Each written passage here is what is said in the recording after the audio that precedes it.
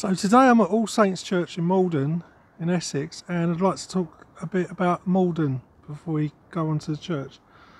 So Maldon is situated by the Blackwater estuary in Essex, and the town itself, it sits on a hill. It's 38 metres above sea level. It's 10 miles from Chelmsford. Now the Romans established a port here soon after AD 43, when Emperor Claudius marched onto Chelmsford and Colchester. So Maldon has a long history of salt harvesting, possibly dating back to the Bronze and Iron Age. Now the Romans industrialised the extraction of salt along the Blackwater estuary, and they exported the salt, which was highly prized, to Europe and Italy.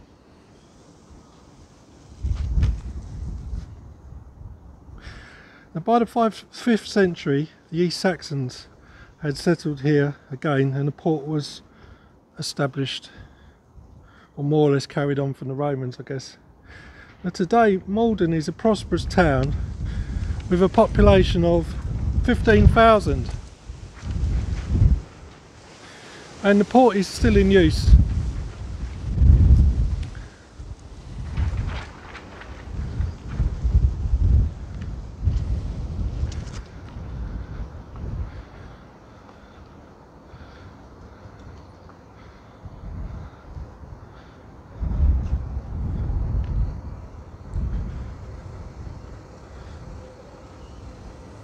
Now, the town of Maldon was first mentioned in 913 AD as Maldon, and its meaning in Saxon is monument or cross on a hill. Now the Viking raids took place here in 924, and Maldon was a desirable target as it possessed a royal mint in the reign of Aethelstan. Now as the Blackwater flows into the North Sea, the town was an easy target for the Vikings. And 7 years before, the Vikings from Colchester, who were Danes, attacked Maldon. The town was then fortified by King Edward the Elder, who lived here. Now King Edward the Elder was the son of Alfred the Great. Now we move on to 991 AD. I'll just show you, just down there, that's where the estuary is. So it's set on a very big hill.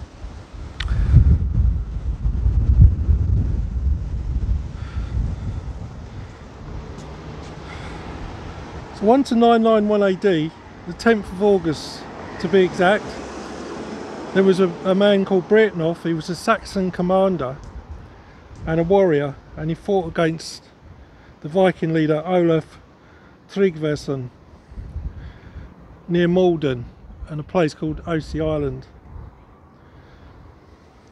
and that became known as the Battle of Maldon. Ultimately the Saxons would lose, and they had to pay the Danes in silver.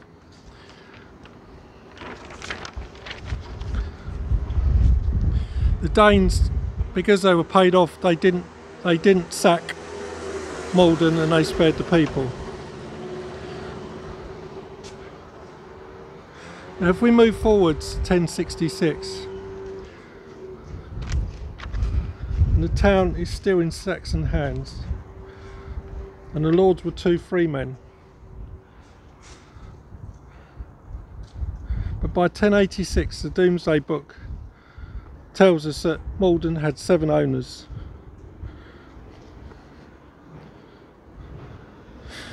These owners were William the Conqueror. He was tenant-in-chief of 3 areas.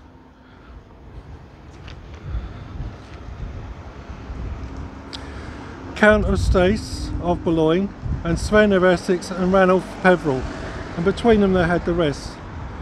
Now Maldon at the time was a big settlement, and in 1086 it had 54 households with over 500 sheep, 180 pigs, 140 cattle, 8 plough teams and 8 slaves. Now we're going to go on to just looking at this lovely hotel here. This one dates to the 14th century on the rear wall, I believe, and it's the front of it is more modern. So if we go into the church itself, which we're standing at now, so this is the All Saints, and the church itself is set on the north side of the High Street. It has in the tower 12th century fragments of stone, so we know there was a church here. It was highly likely that it was built by Robert de Mantell. Now Robert de Mantell, he was Lord of the Manor of Little Maldon, and he was Sheriff of Essex for 12 years. The Mantell founded Beeley Abbey in 1180, which is 3 miles from here.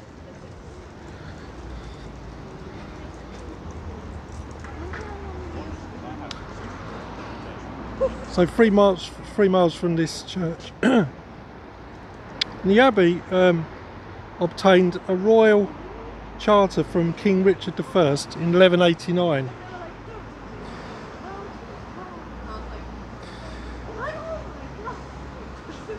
The Maldon went on to receive 14 more royal charters, and one of the conditions would be that Maldon would supply a ship for the king in defence and a war horse when required. Now the Abbey became a pilgrimage site for King Edward I and Queen Eleanor. So you can see there's a great amount of history here. Now if we go on to the West Tower, which is in front of us,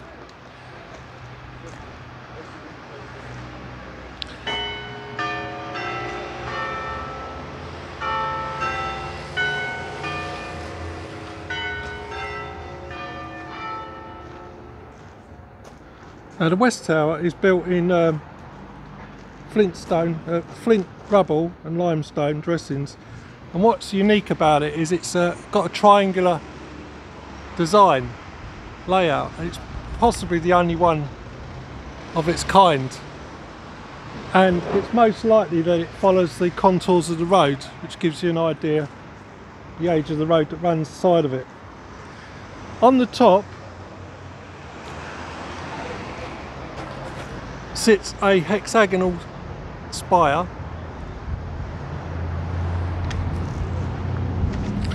if we go on to the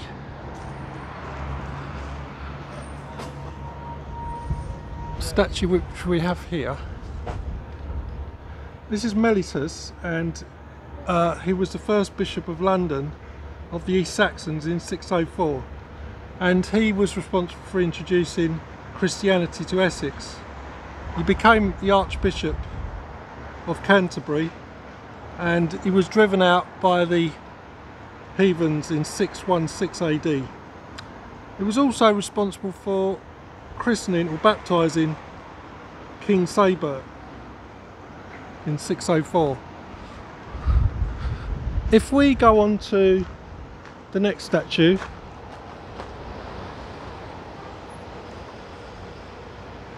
this is St Ced, and St Ced was a monk from Lindisfarne, and he established Christianity in Essex, and by 653 he'd become the Bishop of London, and he'd built the first Christian chapel in Essex at Bradwell-on-Sea on the Roman fort of Vafona, and then he went on to build a monastery at Tilbury.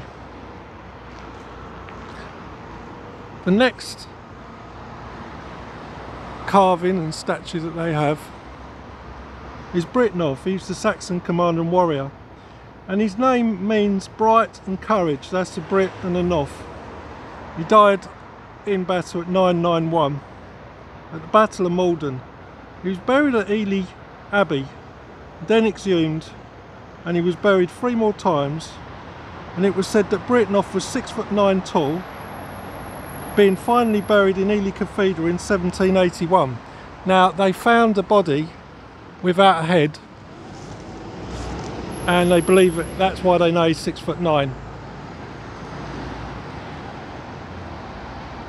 This is Robert de Montel, and he was Lord of the Manor of Maldon and Sheriff of Essex for 12 years.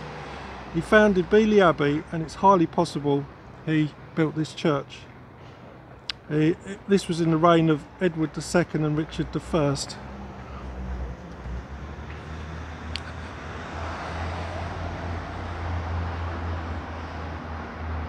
This is Sir Robert Darcy, and he was born in Danbury near Maldon. He became an MP for Maldon in the time of King Henry VI. He married Elizabeth Tyrrell of Heron Hall in Essex, and Robert began as a lawyer.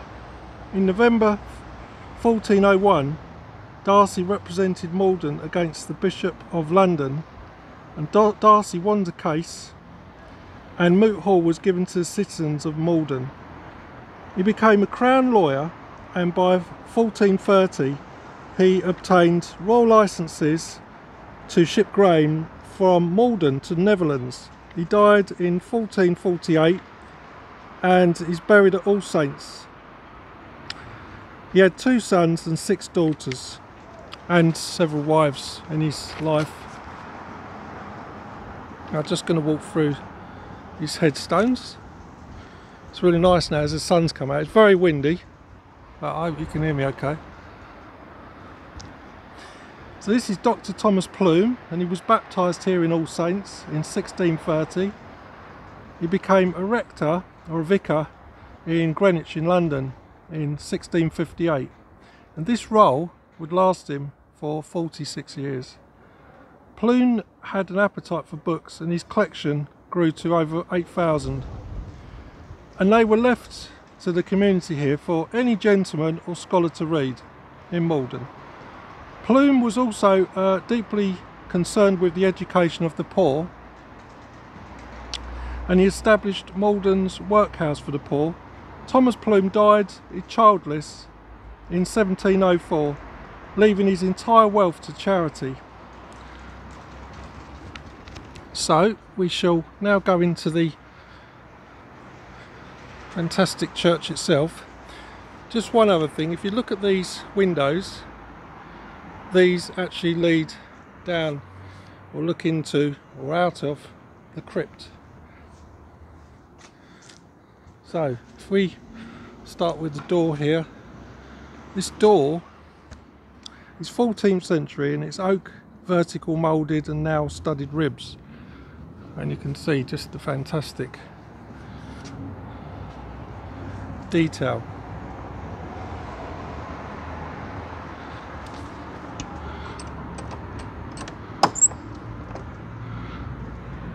(14th century).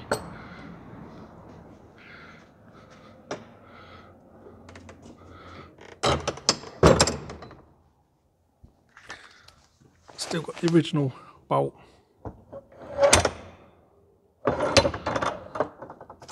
Fantastic.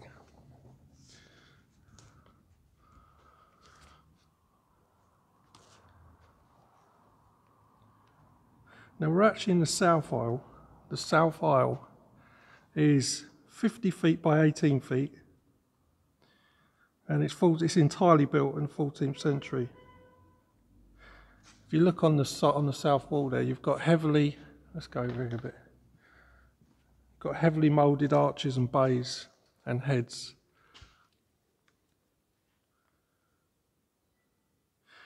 This was known as a sedilia, and its basis stands for a row of carved seat. And if you look here, you can see these seats were designed for priests and the assistants of the priest to sit down. If we look here, this is the stairway to the crypt. The crypt's fairly large, it's 21 by 14 feet. And inside it's got inside it's got vertical, it's got a vaulted roof with 4 bays built into it.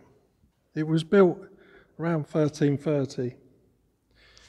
The crypt's also known as a bone hole. And you can look at some of these heads of which depict kings and queens of the time. 14th century, and the detail in the stonework is incredible. Isn't it? Magnificent.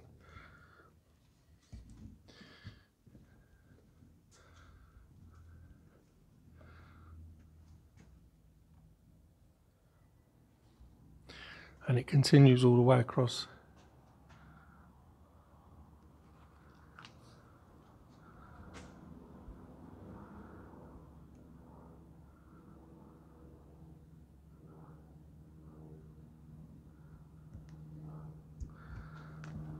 It goes on and on.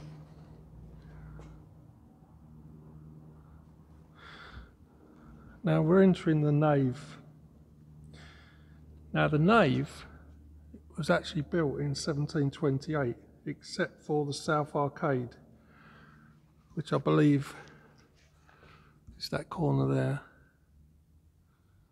So that's 14th century. The rest of this is basically 1728. Now we come onto the bell tower, and you can see the triangular shape of it. It's most unusual.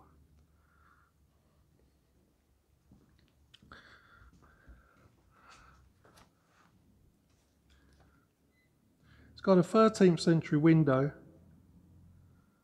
and this is and it's got 18th century glass. And you can see the bells, the bell ropes. And if you look back, you can see an ancient doorway. This has got 12th century masonry around that area. Now the bells, there are 6 bells plus a Sanctus bell. 4 are by Henry Pleasant, 1707. Now Henry Pleasant's foundry was in Sudbury, and the bells would leave by barge and they would pass under an old wooden bridge, and I believe that they would be coming down here to Maldon. Now Henry cast 72 bells throughout Anglia, and Henry Pleasant died 1 year after making the bells for All Saints here.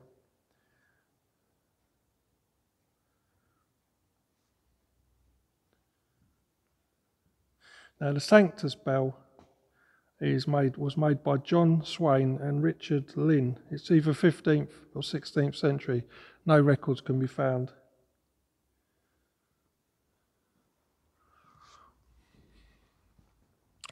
And you can see these churches, they rely on donations. That helps them. So it's always good to purchase something if you can. No matter how small. Then up there you have various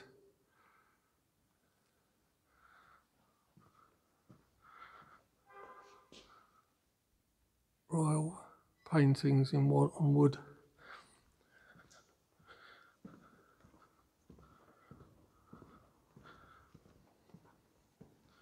We're going to pass over a couple of old tombs or stones. These could be connected to Robert Darcy's family. The brasswork's long been since removed. You can see 2 ladies there that would have had Latin inscriptions coming out, and their family crests. This organ has been heavily restored. I believe it's 19th century. Fairly modern pulpit in oak.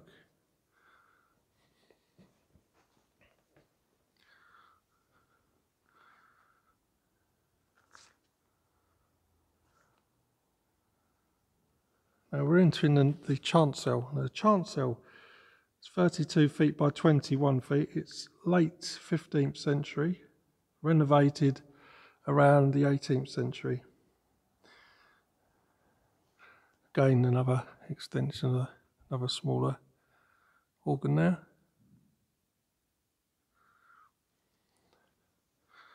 So we're entering up to the high altar area. You can see all the wonderful oak chairs. Now right in front of us we have Reredos. This was installed in 1869, and the paintings are by Robert Nightingale, who was a well-known local artist. He was orphaned at the age of 8 and he was apprenticed by local painter J. Stannard. And Robert was well known for paintings of cattle and dogs. These paintings that we see in front, these reredos, were renovated in 2019. So that's going to go up here a bit.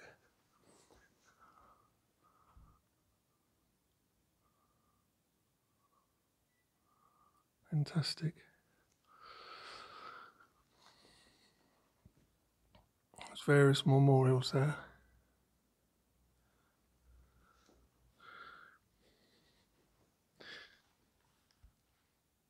Detail everywhere you look.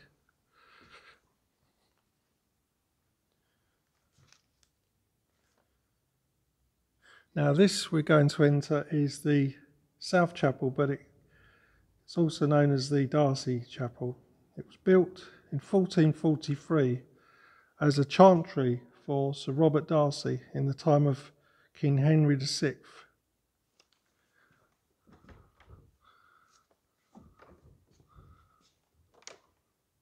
It's locked. Go around this way.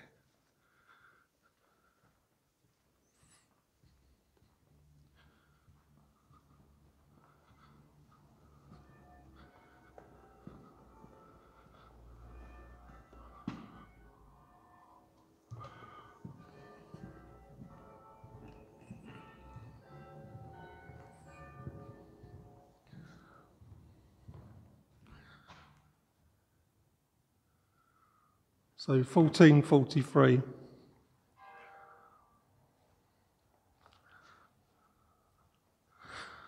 Now if we look at this memorial here, this is directly connected to Robert Darcy.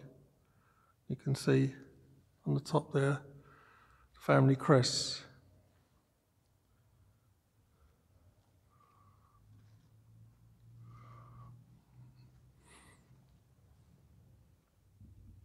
And what it says is Sir Robert Darcy ordained in his will that on his death a chantry called Darcy's Chantry should be established here, and 2 chaplains to celebrate Mass daily before the altar of the Holy Trinity for his soul and the souls of his wives, Margaret and Alice, his family, and for the King and Queen. This chapel was suppressed in 1544 at the Reformation and was subsequently used by occupants of family pews. It was re-established in the 1920s, so I guess that's what you call purgatory in the medieval belief, that they believed that the more people that prayed for them, they would be helped along to heaven. Now we're looking at the Washington Memorial window. Fantastic work of art. It was built in 1928 and it was unveiled by the Ambassador of the United States of America.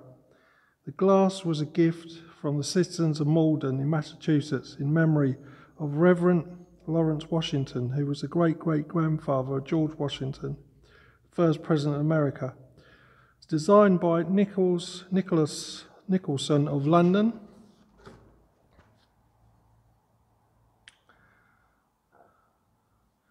You can see the detail. So what we have is, to the left side, we have let's get this right. St. Nicholas is a patron saint of sailors who would settle in foreign lands. And we have St. George,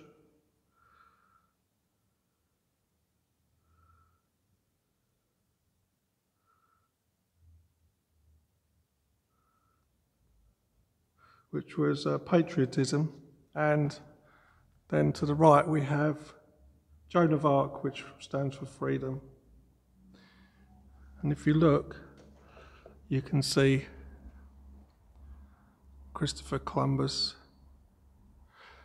We have George Washington there. We have the Mayflower Pilgrims of 1620. Fantastic detail. And then here we have possible piscina, which would be where they would wash the holy vessels for Mass.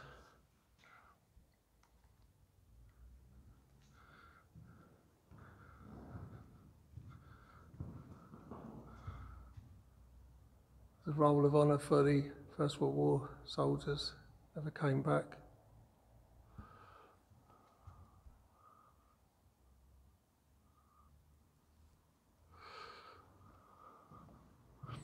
And Lawrence Washington, he was rector in Purley, which is 4 miles from here, for 12 years.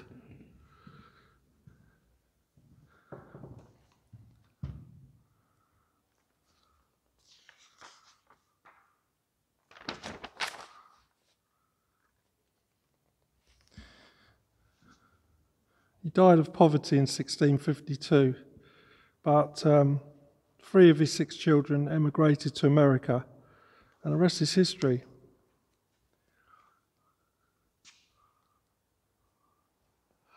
You can see the ornate work of the oak screen for the South Chapel here.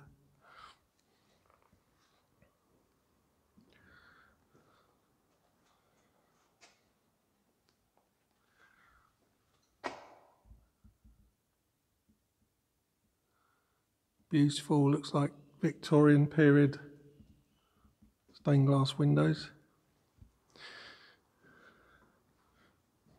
Now these columns, which you can see across here, are made of Purbeck, which is a marble. And it comes from Dorset in England, and the quarry beds are only 1.2 metres thick. And virtually all cathedrals use Purbeck marble, including Canterbury and Westminster Abbey. It's highly prized at the time and expensive. Only master marblers had the skill to work with it. Today, Purbeck is only quarried for specialist projects. You can virtually see where, over hundreds of years, people have pulled themselves up with that. Maybe brushed against it with various bags and stuff.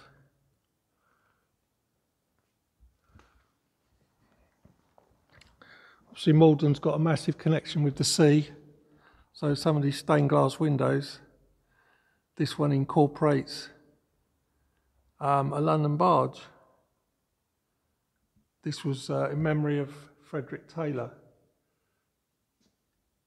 who was a church warden here. This window I really like is in memory of Dorothy Margaret Gepp from 1948, and it shows in the middle, if I can zoom up on that, World War II, the Blitz.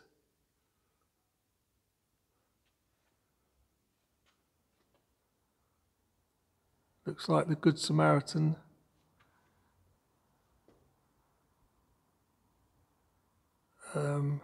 Fishing, sailing, I guess. This is in memory of Susie Gepp. Possibly at the top. Could have something to do. Florence Nightingale, not sure. Now, also connected to this church is the story of Edward Bright. Now, Edward Bright died, we'll go outside actually, in Maldon on the 10th of November 1730. He's aged 29.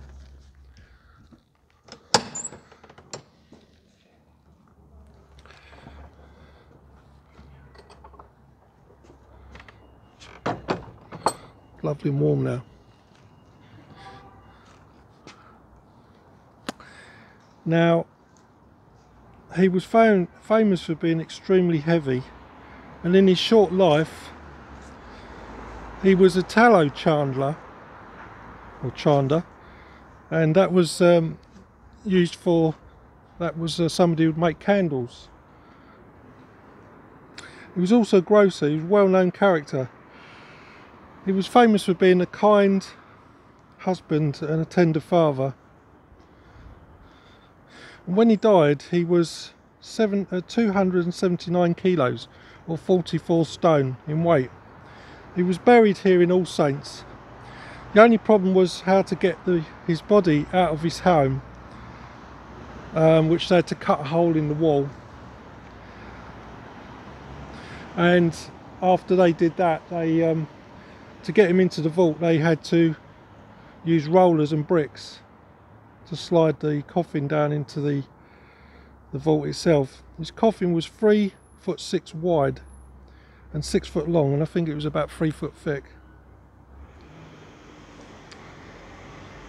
So he was buried here in 1730. And you can see remnants from the past, and a fairly modern door, but still done in great style. What's really nice about Maldon, it's a fantastic place to visit for pubs. I mean, there's one across the road there. The history of the town, the architecture is brilliant. And then you've got the coastal side. I mean, look at the window up there. The way they've squeezed that window, it's fantastic. So a lot of different sides to Maldon.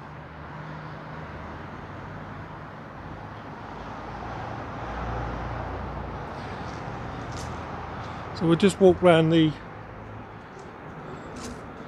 east side. You can see how the moss grows here, where the sun doesn't reach too well. Headstones right up against the east wall.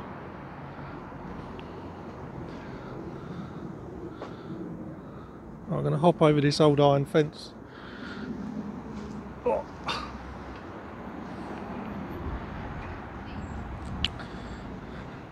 The building in front, that is the rectory. I believe part of that is very old, 14th century.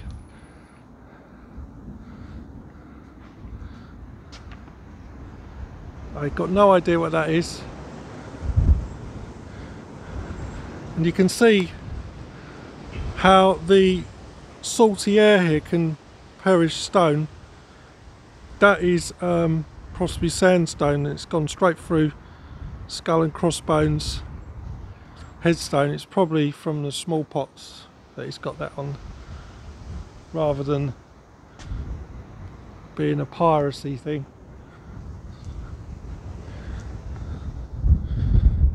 And now we're on to the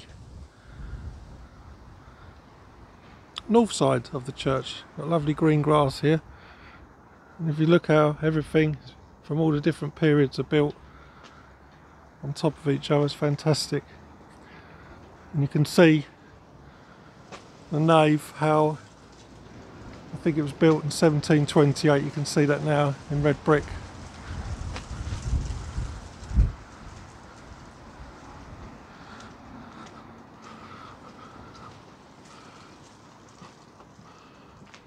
Right, and we've gone full circle, and I hope you enjoyed that. Thank you very much.